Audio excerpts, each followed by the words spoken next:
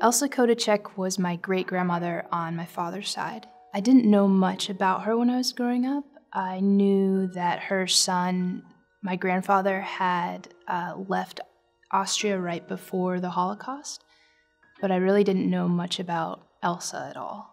While I knew that my great-grandmother had art, I didn't know what art.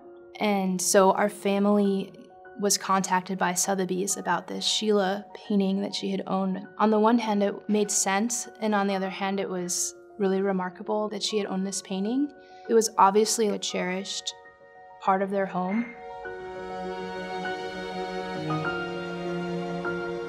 One of the remarkable things about City at Twilight is its history.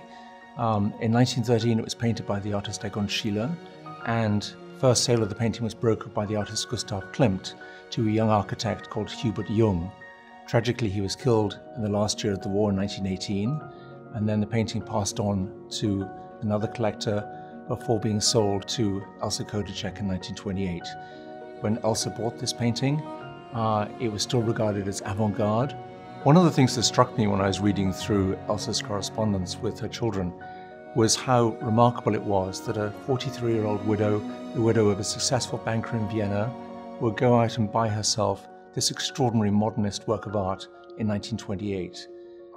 I didn't know that my family had been so directly impacted by the Holocaust until I moved to Philadelphia, where my uncle lives. When I got there, my aunt suggested that I go through this family archive that had been in the basement for many years. The letters had Nazi insignias on them, and I couldn't read them because they were in German. I found a German friend to translate a couple of the letters for me, so I called somebody at the Holocaust Museum in Washington, D.C., and to my surprise, he said, well, why don't I come to Philadelphia and we can look through them and talk about them. Without really knowing what was of importance in the letters, I found one from 1946 that was very thick, and I thought, well, obviously there's something pressing in here. In 1946, Elsa wrote to her daughter and her son, telling the story of what had happened to her during the war years. She told about how, in August 1940, she'd received 2 body blows. First, her mother had passed away, and secondly, she received a requisition saying that she had to give up her own apartment in 14 days to an SS officer who was going to move in with his family. So she put the Schiele painting, a daybed, and 2 chairs in the apartment upstairs with her neighbor, Aunt Sylvia. In 1941, she got a notice that she was going to be deported. She decided that rather than be deported, that she would put into play this plan she had with several friends to go into hiding. So on October 16th of 1941, the day she was slated to be deported, she went instead to her friend's house, the Hines, and they hid her in their house. She spent several years in hiding there. One day she received a visit from Aunt Sylvia, who she'd left her precious Schiele with. And Aunt Sylvia said that she'd sold the Schiele against Elsa's wishes to pay back some of the debts which Elsa owed to her for having supported her after she'd lost her pension as a Jew.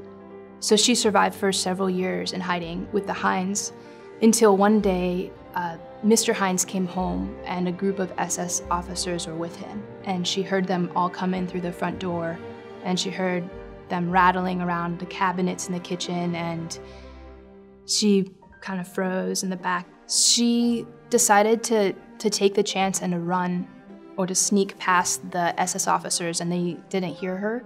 She had arranged to meet a friend of the family called Aunt Sylvia in case something happened to her at the Hines house. So she ran to the point where she was going to meet Aunt Sylvia and waited outside for her for a lot of the day.